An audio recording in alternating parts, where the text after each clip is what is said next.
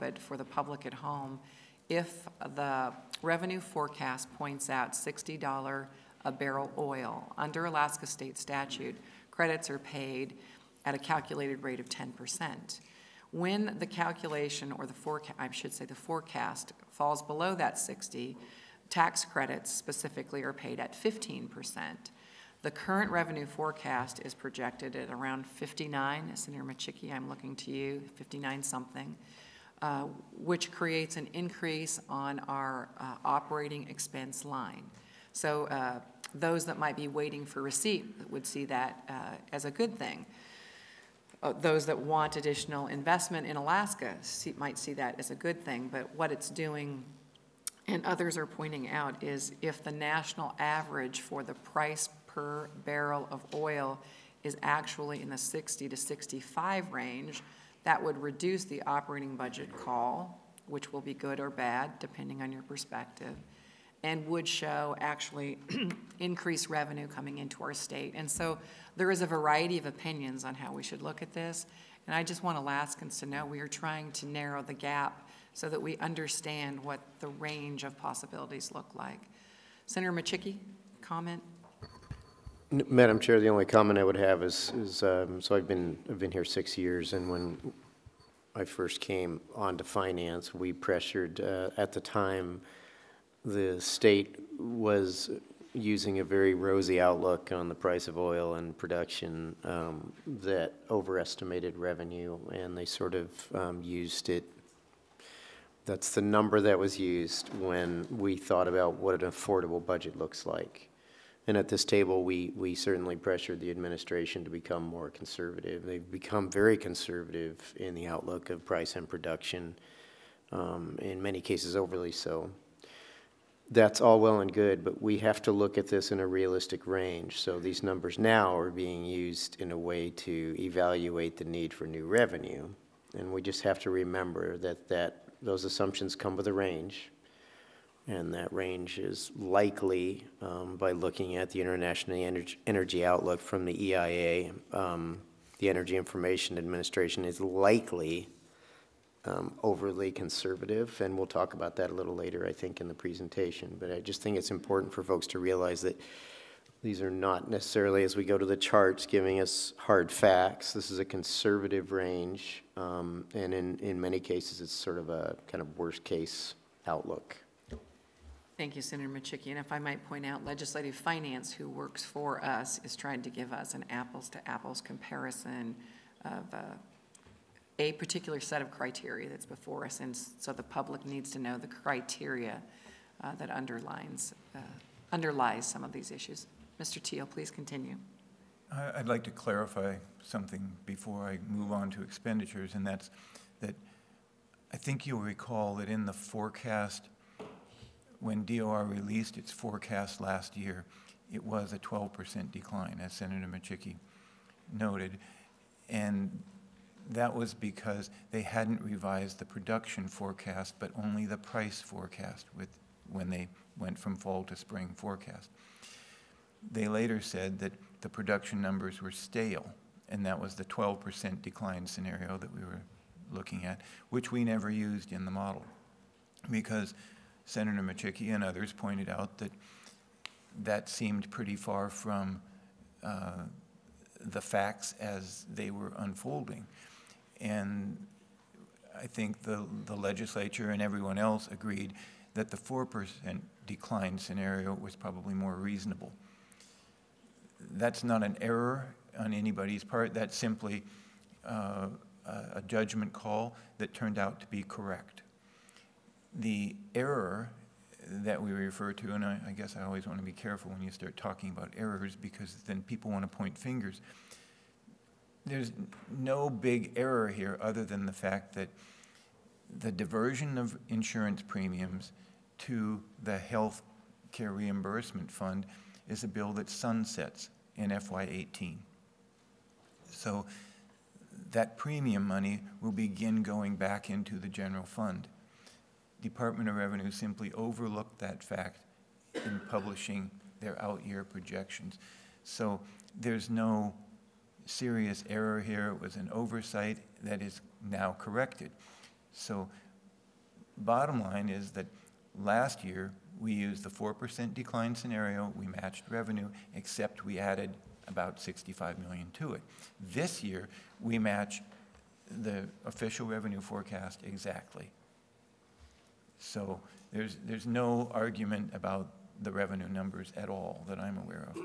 Mr. Teal, and sometimes we fail to make this statement publicly, so I would like to say that I believe it's the last 3 years now, or is it the last 2 years that we've actually seen increases year over year in production, and that we are on track to do that again. And so we will be looking to the administration to see when that becomes a reality inside, or an actual trend inside of our revenue forecast book, that we're not trending down when we've had 3 years of actually an uptick of production. Okay, so now turning to expenditures, slide 4 also shows that projected expenditures are different than we used last year. In fact, they're up by a cumulative $934 million from 19 through 26. Now, we can go into details about what that is, but essentially, inflation at 2.25% is built into these numbers, as are the increased oil tax credit contributions that you mentioned earlier. Note that from FY18, where we needed to put in roughly $75 million into that fund, the 19 required statutory minimum deposits $175 million. So that oil tax liability accounts for a great deal of the increase in the expenditures that you see on slide 4. And of course, the revenue and the expenditures combine to give you the deficit, and you can see that with lower revenue, higher expenditures, the deficit is increased, and here positive numbers mean the deficit is $173 million larger than it was in last year's model, going up and then declining, and by 26 it's actually reversed. Madam Chair. Senator Hoffman. And what was that deficit last year?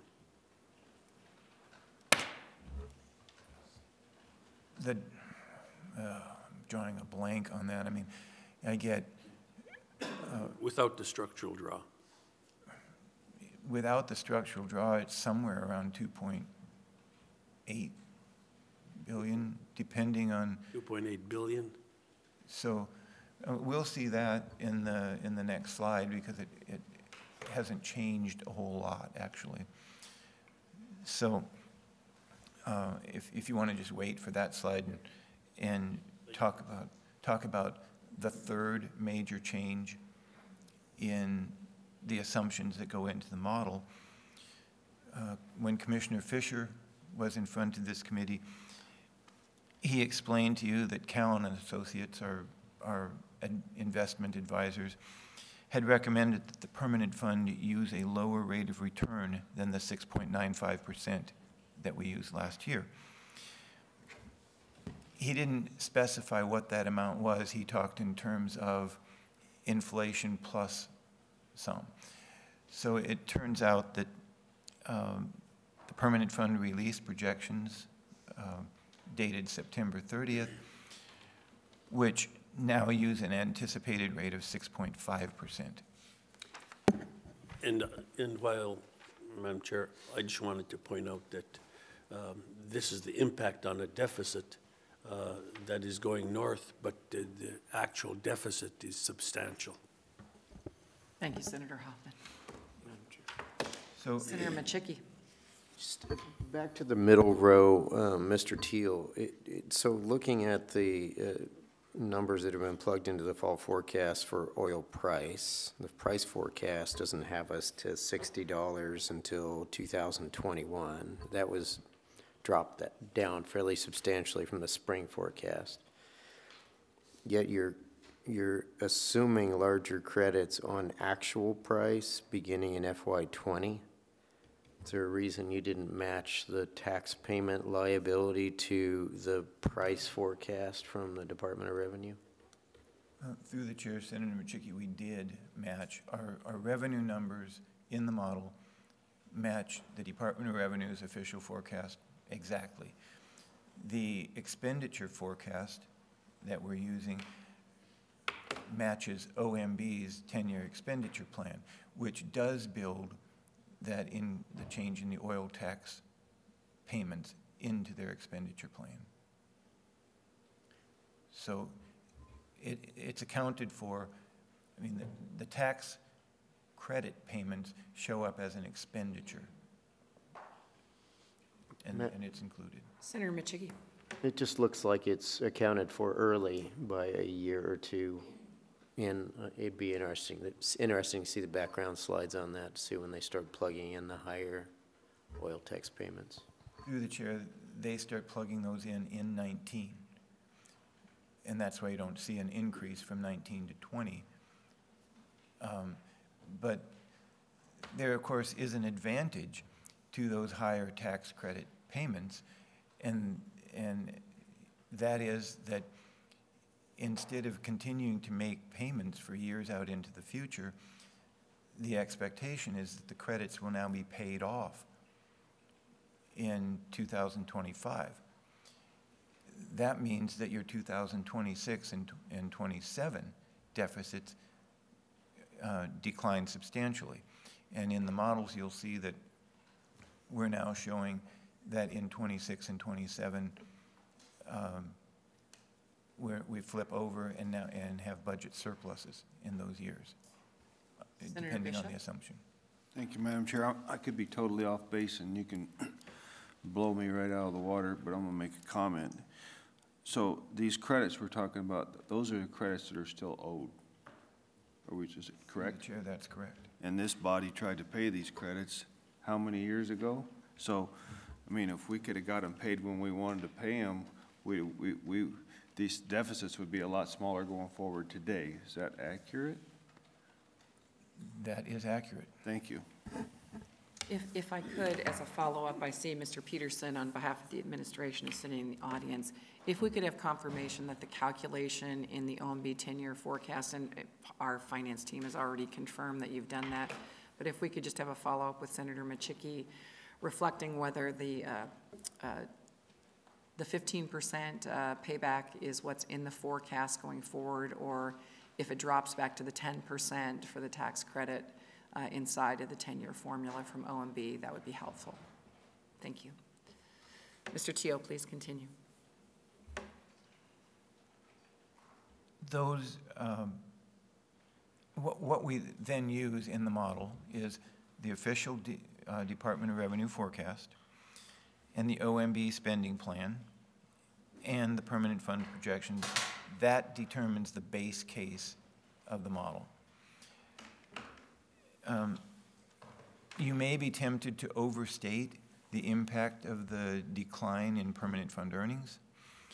After all, losing half a percentage point on a $60 billion fund means earnings are down by $300 million.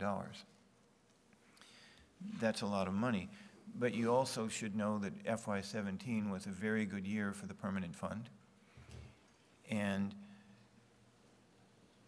that, well, let's just use some numbers instead of trying to explain it conceptually.